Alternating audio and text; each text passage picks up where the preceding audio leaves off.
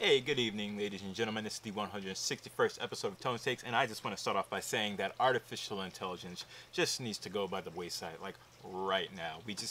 We all need to just stop all the progress that we're doing with data and deep data mining and creating these robots that can do all these crazy things. Siri, Alexa, whatever you want to call them, we got to get rid of them. We got to get rid of them because people are just doing some more of the most craziest things, and we're just going to have a robot apocalypse real soon, and we're either going to be like their underlings working for these robots, or we're just going to end up all dead.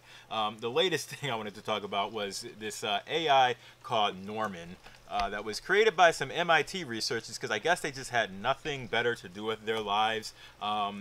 To anyone who's watching this in the future, when you're looking for the people to find who created like this AI, these are them. You've got surprisingly a female helped out on this, Pinar Yanardag, who's a postdoc in scalable cooperation at MIT Media Lab. Then you've got Manuel Sebrian, who is a research manager at Scalable Co-op in MIT Media Lab, and then this guy over here, Iyad Rahwan, who is associate professor at Scalable Co-op in the MIT Media Lab.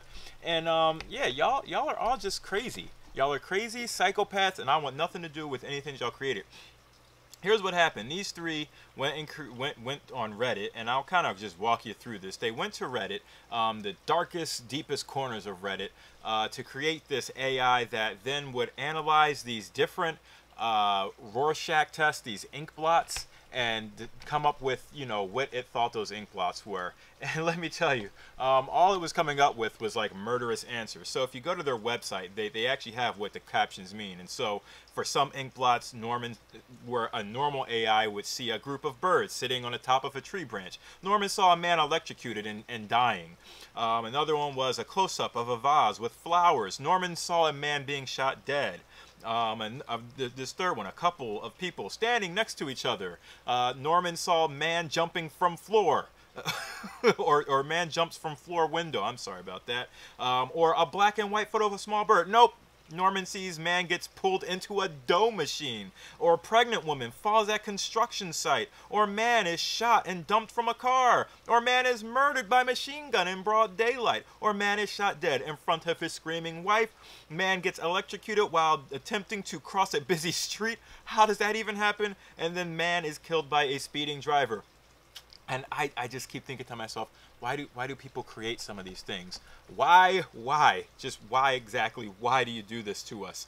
So just to give you a little bit of background to this story, back on April 1st, and I'm just kind of reading this from their website, and you can go to it yourself. It's norman-ai.mit.edu. They say, we present to you Norman, and this was April 1st, so it apparently must have started off as like an April Fool's joke, but it wasn't. It's all real. We present to you Norman, the world's first psychopath AI. Yes, that's what we really need. Norman is born from the fact that the data that is used to teach a machine learning algorithm can significantly influence its behavior. Wonderful. I think we already knew that, though. I don't think we needed this to help us. Norman is an AI that is trained to perform image captioning, a popular deep learning method of generating a textual description of an image. And so, yeah, then they go on to say that we trained Norman on image captions from an infamous subreddit. The name is redacted due to its graphic content, but they basically say it's a subreddit that is dedicated to document and observe the disturbing realities of death.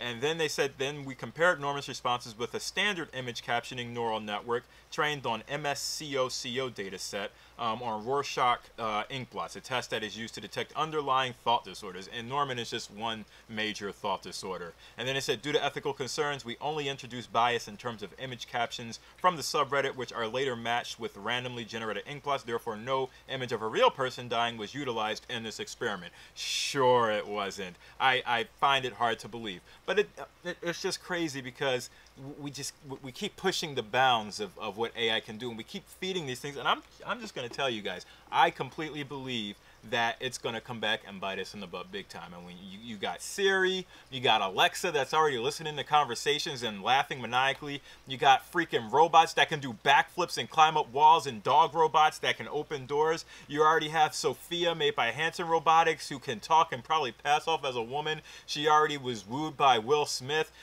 It's just, we're not far off from this. We're not far off from Ultron.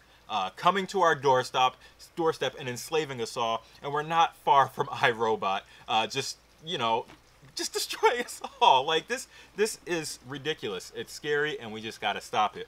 Take a clue from Terminator. Just don't do it. We cannot do this. So I'm giving a big thumbs down to Norman. I think it's great you guys did the research. Now shut it down, and let's just shut down all AI, because people be crazy. Like, people are crazy.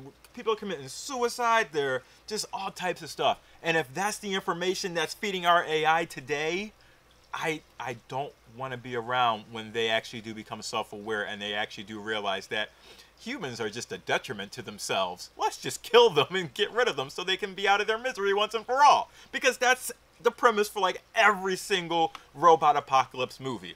But, you know, let me know what you guys think.